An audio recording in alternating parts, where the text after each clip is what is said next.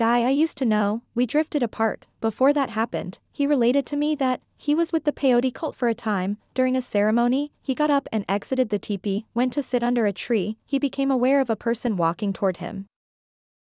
Thinking it another member, he called to him but got no reply. He saw by the fireglow in the tent plus light round about that this person was in shape a human with horns, antlers out of the head.